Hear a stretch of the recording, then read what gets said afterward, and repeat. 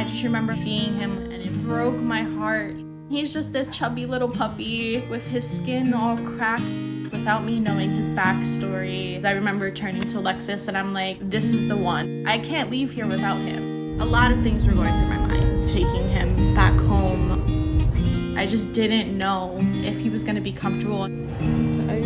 But he was just different as soon as he came in. He was just running around the living room and picking up toys. It's like he was instantly comfortable, like, I can breathe. This is where I'm gonna be. He's such a good boy. About 60% of his body was bald and full of scabs. With his skin condition, I had to keep him clothed all the time. I would get up really early, give him his first rounds of meds.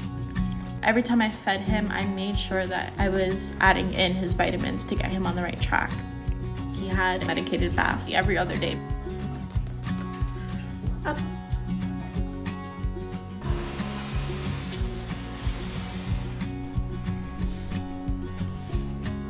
So Sage is all ready for bed. I lathered him up in coconut oil to soothe that skin. He is sound asleep. He got all of his meds for the night and played a little, and we'll see what tomorrow brings.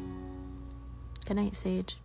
On top of his skin condition, he had a severe upper respiratory infection. A lot of times I questioned whether he was gonna make it. Sage is actually doing a little worse tonight than he was earlier in the day, so I'm washing everything. All of the dog toys, all of the dog bowls, machine washing, hand washing.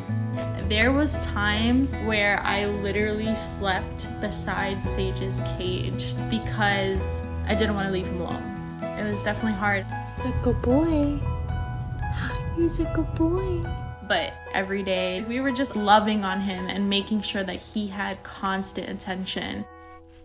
And then out of nowhere, he hit a healing spurt where every day it was just better and better and better. I would say the first week, Sage and our other dog, Sparky, really hit it off. They were playing all the time. Good boys. Sage always wants to snuggle with Sparky. Every day he kind of grew a little bit more hair and a little bit more hair, and now he's fully covered and there's not one bump on his fur. The best part is to see him come back to life after weeks of taking care of him and her doing everything she possibly could for him. Just gets to be a dog. He's 100% him and living life now to the fullest.